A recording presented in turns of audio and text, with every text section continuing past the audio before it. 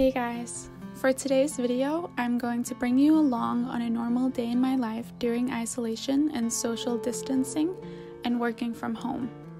Just a quick update on the situation in Denmark. Most people have gone back to their workplaces and some people are back in school, so we are slowly starting to spend more time with one another again. Alright, let's get into it.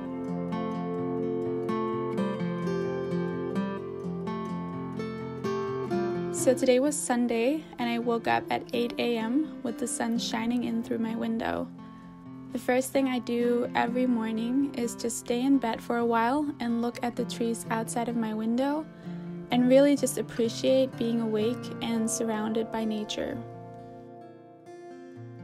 I then turn my phone off of flight mode and find my favorite Abraham Hicks morning meditation, which I listen to in bed every single day.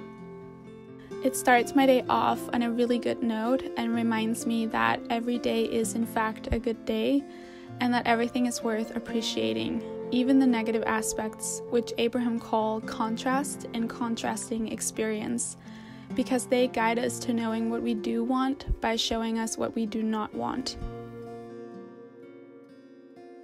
I get dressed and make my bed, and I go downstairs to get some water.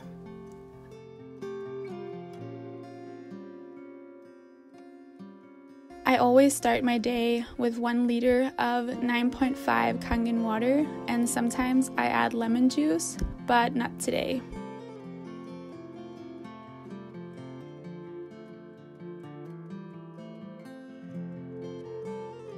The next thing I do is just get ready for the day.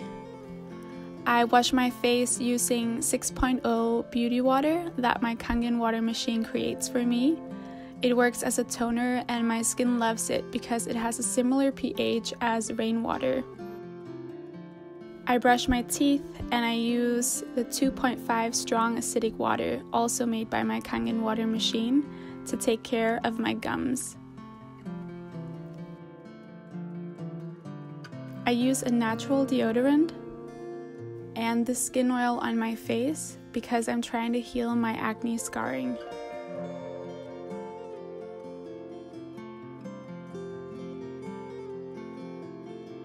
I spray a little bit of 6.0 beauty water on my hair as well, which makes it so soft and flowy. And now I'm ready to go and do some yoga.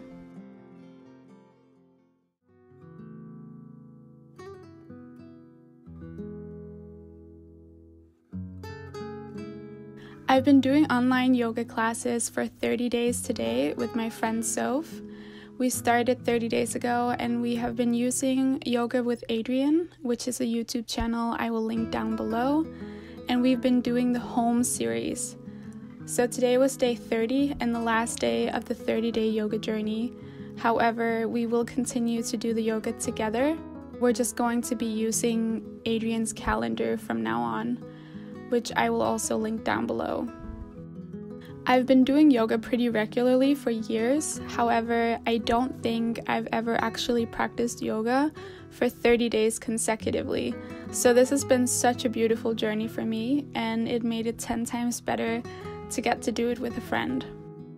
I really love how the consistency of practicing for 30 days has made my body feel so much stronger. And now my daily yoga practice is one of my favorite things throughout every day. A breather when I need it, and a reason to move my body and release feel-good chemicals in my brain.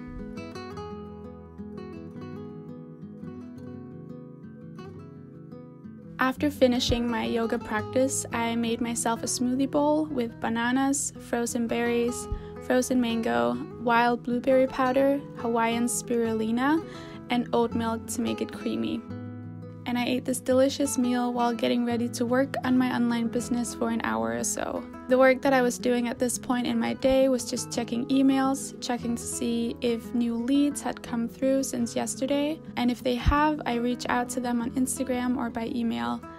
And then I was just replying to DMs on Instagram and PMs on Facebook. Around noon, my parents and I had plans to go and meet up with my big brother and his family to go see the house that they will be moving into this summer. Right now, they are a family of 6 people. I have 3 nephews and 1 niece, and they all live in one apartment that could definitely be bigger for the size of their family. So I'm really grateful and happy for them that they get to move into a house with a garden and lots of hiding places and space to just play and have fun outside as a family. This is my niece, and she's the cutest human ever.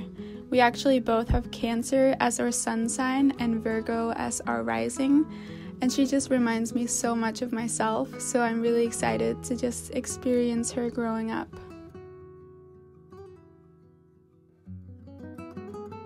After that, we went to the grocery store, which I forgot to film, but I purchased this vegan cheese to try out, which I would later regret because it made me super bloated, but more on that later. I made a warm salad, sauteing garlic, carrots, and broccolini, which is like a hybrid of broccoli and asparagus, and it tastes delicious. And I piled it together with organic mixed lettuce, avocado, and tomato, and a squeeze of fresh lemon juice on top. I was pretty pooped at this point, so I just chilled with some Netflix and my food, which was really nice. Later, after I finished eating and watching my show, I danced for 20 minutes to move my body and raise my frequency before sitting down to work again. Dancing is a guarantee for me to raise my frequency, and I feel so much better. I just feel so alive, I feel so vibrant, and I feel so happy when I dance to my favorite tunes. It gets me into a really good headspace for sitting down and connecting with people online, which is what I did afterwards. I spent a bit more time responding to DMs and reaching out to people who expressed interest in learning more about becoming Kangen water distributors and working online as I do. And then I spent some time getting sales forms ready for a really amazing woman and single mom who is going to be joining my team in one of the upcoming weeks. So I was just getting everything ready to send to her when everything will be ready on her end. I really love what I do. I love being a Kangen water distributor. I love working with Enagic and with the breakaway movement. I love being a catalyst for someone else to break away from their lifestyle of working a job that does not fulfill them. And I love helping health-conscious individuals make an impact and an income sharing products that they can fully get behind and that they love. I'm so grateful for the effect that I've had on these people's lives as I get to mentor them and help them create their dream life by starting their own successful online business. And I'm so grateful for my own mentor for opening this door for me in the first place. Just before the sun was about to set, I went for a walk in nature. I live out in the countryside of Denmark, which means there's a lot of fresh air and a lot of beautiful nature around me, which I'm so grateful for. My daily walks might just be my favorite thing about every single day. When I'm surrounded with nature, I feel my most authentic self. I feel at home, I feel peaceful, and I feel the universe or God supporting me in every way. I can see the abundance and the love which is always available to me so clearly when I'm in nature. I love this quote by Yogi Bhajan that I actually heard once while I was out for a walk. It goes, "If you can't see God in all, you can't see God at all." When I go for my walk, I usually listen to an audiobook or a podcast. Today I was listening to the teachings of Abraham Hicks from the book Ask and It Is Given by Jerry and Esther Hicks, which I highly recommend. I had another smoothie bowl for dinner because I was feeling really bloated and had a bellyache. And I believe it was from eating that vegan cheese because it was the only thing that I wasn't used to eating. So I didn't feel like eating a gigantic meal, and I decided to play it safe with a smoothie bowl. I had a warm shower and I applied a face mask because my period is coming up, so my skin needed a bit of extra loving today. 15 minutes later, I removed the face mask. I dried my hair and I brushed my teeth.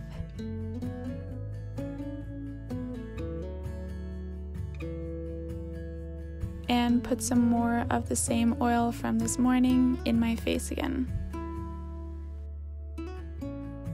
I then sat down to film an Insta story about self-love, imperfection, and insecurities, and I wanted to touch on that here as well.